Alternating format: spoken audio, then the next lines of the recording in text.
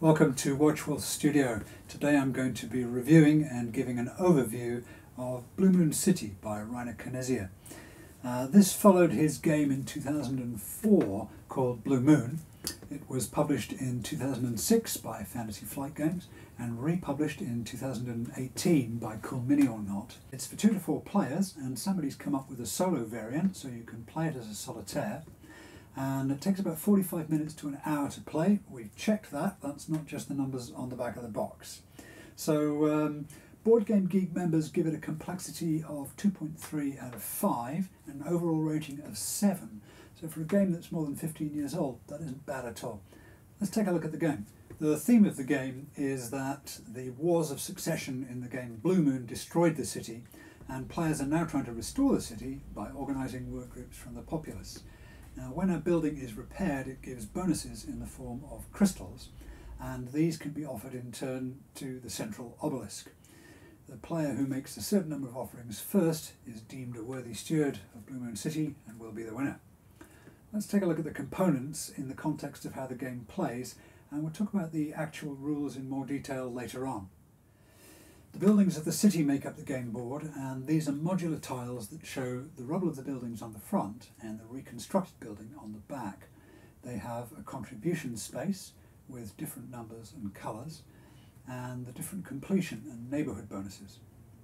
Completion bonuses are awarded when a destroyed building is completed, and then that building can award its neighbourhood bonuses when adjacent buildings are restored. Players mark their position with these player miniatures as they move around the city, and they can summon the city's dragon guardians to witness their efforts. Building reconstruction is done by organising the populace of Blue Moon, which are represented by people cards, and these each have a colour, a numerical value, and also a special power in most cases. Players mark their contributions with these simple plastic markers, and they earn crystals and maybe golden scales too, which are both represented by cardboard counters. Players can make offerings of the crystals they've earned to the central obelisk, as I mentioned, and that's the game's scoring track, which is represented by this, another cardboard item. Okay, let's move on to the actual rules. It's a turn-based game, and each turn has 3 distinct phases. The movement phase, the contribution phase, and the reset phase. In the movement phase, you move your marker around the board. The contribution phase, you can make contributions and offerings. The contributions to reconstruction earn you crystals, golden scales and extra cards. And then if you're making an offering, you can offer those crystals to the central obelisk, which will score you victory points. In the reset phase, you draw cards and optionally discard others to replace them. Let's go into some more detail on these phases. Moving is optional, only orthogonal, and usually up to only 2 tiles. Other effects can be applied to increase the number of tiles you move, but you can only move once per turn, so the movement has to happen together. All of the interactions in the game are orthogonal, so in future if I say movement I mean orthogonal movement, and if I say adjacent I mean orthogonally adjacent. Contributions to reconstructing buildings are made by turning in sets of people cards for their numerical value. People cards also have abilities, but we'll talk about that later.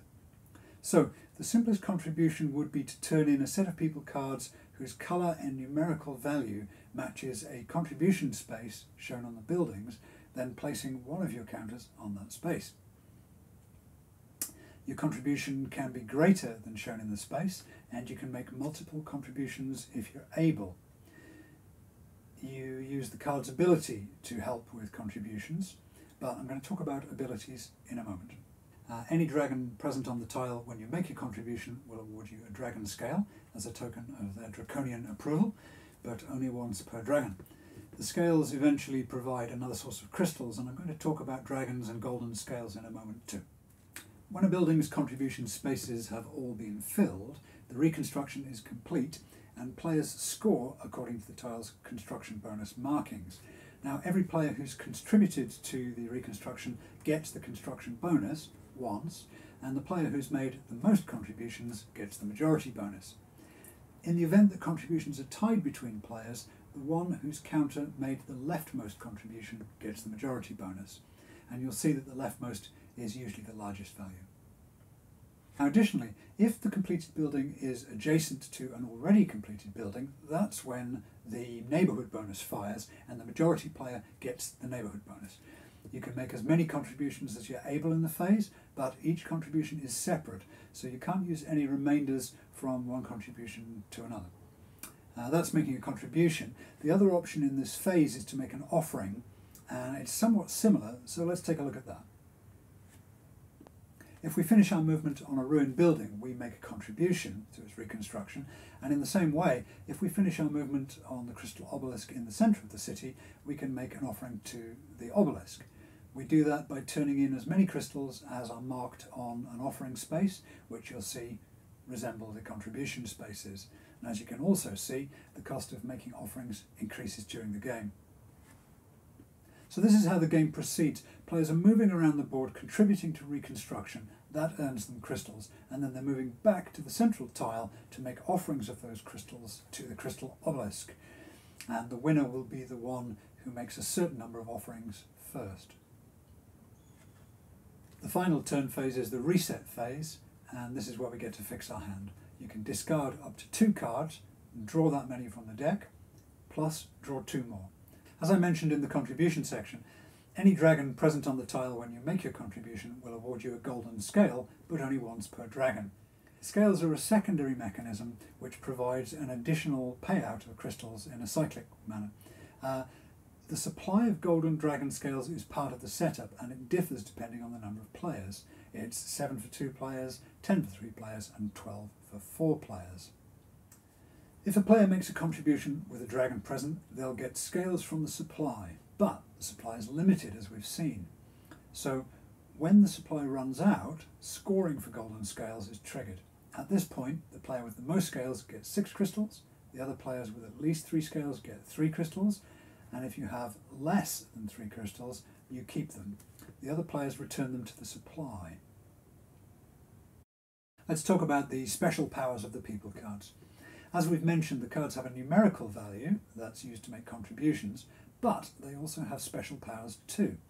Some powers are used instead of using its value towards a contribution, which the English rules call discarding, and some are used as part of the contribution.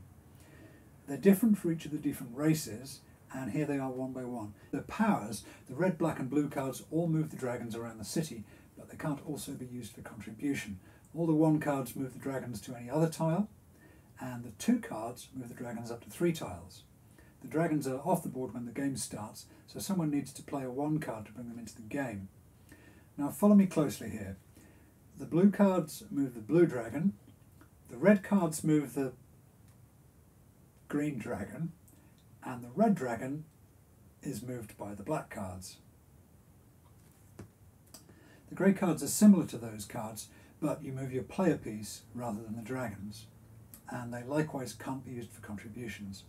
Remember that generally you play cards in phases 1 and 2, but you can only move once. So if you want to use these cards to move your player piece, you have to play them during your movement phase.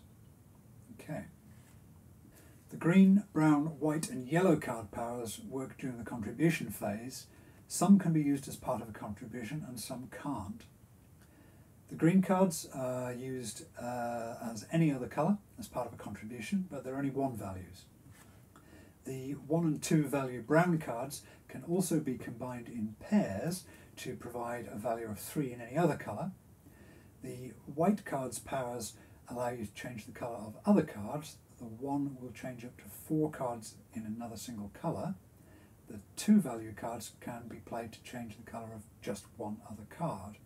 The yellow card powers allow you to make multiple offerings to the obelisk with an additional cost. The 1 value card allows an extra offering for an additional 1 crystal, and the 2 value card allows an extra offering but for an additional 2 crystals.